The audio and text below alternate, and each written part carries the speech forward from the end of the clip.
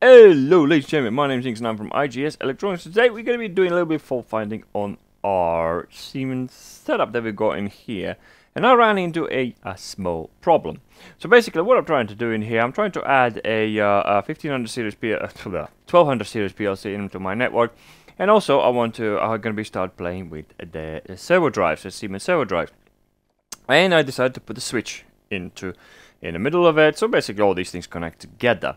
So another thing what I did, I don't know how, somehow by whatever I did, basically I've got a ET200SP controller in here, and I wiped it.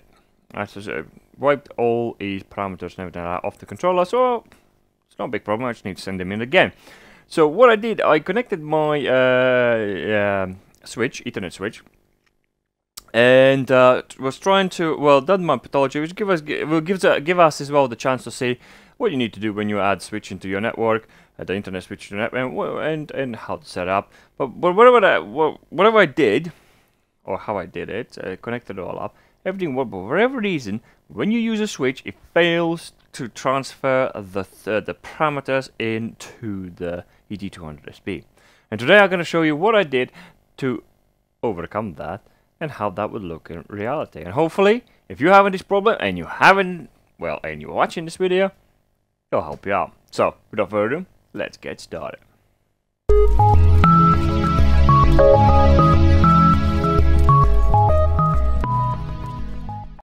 So there we are. So there's my controller. Controller is flashed now, so it's basically it's start from the fresher, so it's flashing. It doesn't see anything. There's no configurations into it. So there's my CPU. Of course, it's flashing red because of some of the configuration issues. And also this is my switch that I'm going to be using. So this is the switch where I've got my laptop coming in here. I've got my HMI coming in there. I've got a CPU coming in there, and I also have I also will have this drive right here going into as well. So what we need to do, we need to get that switch up and running. So how about we're going to try doing that. So let's jump on across in here. So this is my previous setup that I was playing before. So what I need to do is add a hardware. So for the hardware, as I just typed in, you have to be in topology view, guys. So make sure you're on that when you are setting up your topology and looking for a Ethernet switch. So my switch is right here, and which is a 0BA001AB2. So let's put that in here. So what I'm going to do in here, I'm going to delete that. And I know oh, I don't want that. Yeah, I don't want you to go there. Here we go.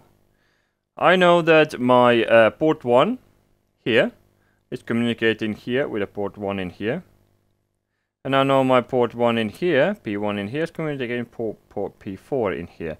So pretty much this would be my setup, and as you can see my configuration in here, which we did in previous videos, is all right here. So that should be transferred across. IP addresses, everything is in there. Actually, what I'm going to do before we do that, to show you how to start it from the fresh, we're going to wipe the IP. Okay. Let's show that one. So, just double show it to you that I'm starting from afresh. So, what we're gonna do, we're gonna delete that and we're gonna fully reset it. There we go. So it's completely now, everything's gone off that controller. So, to be sure that that's the case, we need to go back in. We need to add the IP address again, because we just wiped it. So we need to give it to him. As you can see, all it sees is MAC address. So let's show it. Ooh, show that one. There we go. So let's go in diagnostics, functions, and there's our IP address.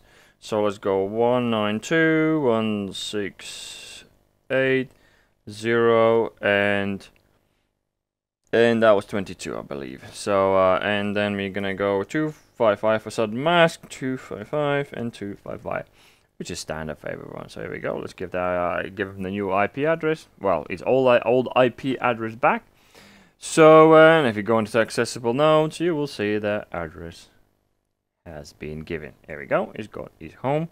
Let's go into the. Come on. Let's cancel that one out. So let's go into a configuration right in here. sorry, in the network. And as you can see, we put a little I on there.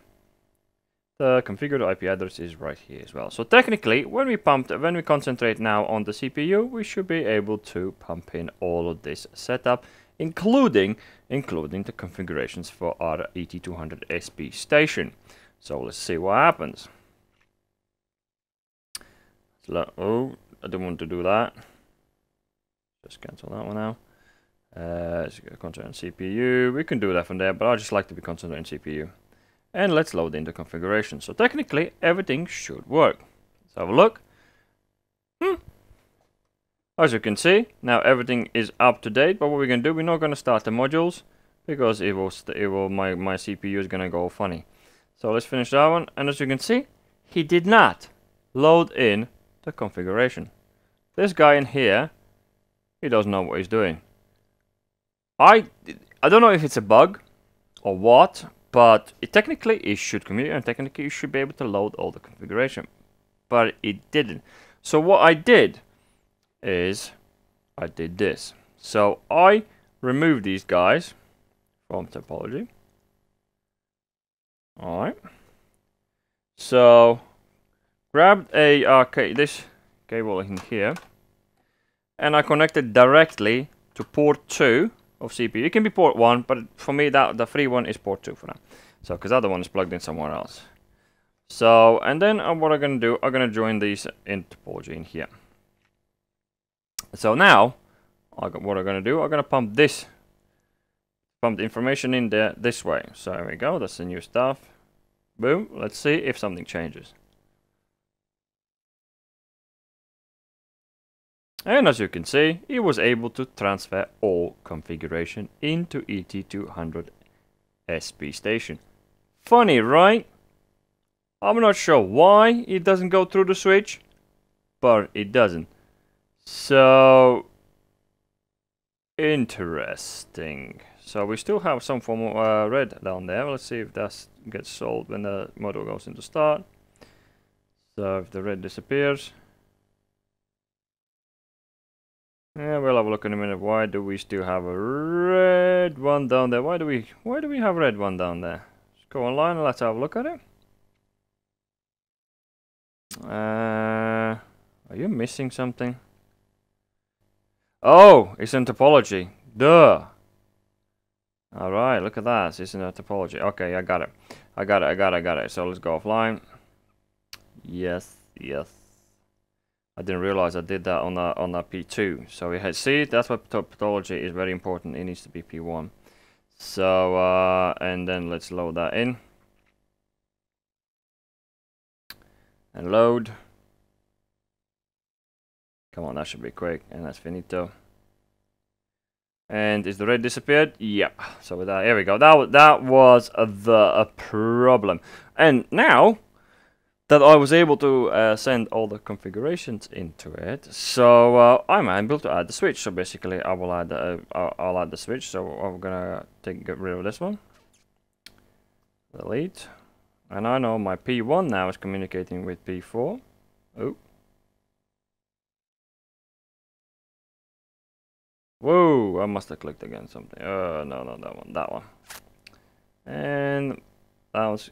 We'll be talking to P1. So let's get our thingy back in now. So let's remove direct connection to it and add it in here.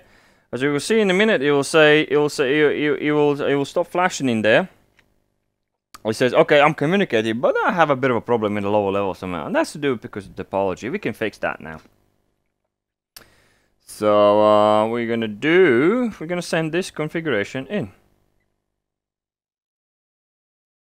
There you go. And now we know that it's going through the switch. As you can see, that red light has disappeared. Let's finish up, start up all the modules, and everything should be singing and dancing. That, ladies and gentlemen, how I have, right, which button is this? Is it this one? Have come across this problem and sort of solved it. Hopefully it'll give you good ideas how that works, and also a bit of information about pathology and why we use it and what kind of errors we could be possibly getting. So yeah, I don't know why that is. I actually don't know why that switch, why is it going through the switch and is unable to transfer the parameters into the configuration files into the ET200 station. I don't know why. If somebody does, do let it in comment section. Let us know in the comment section below. So yeah, if you like the video, don't forget that smash that like and do subscribe if you're new to the channel. So yeah, I'll see you in the next video.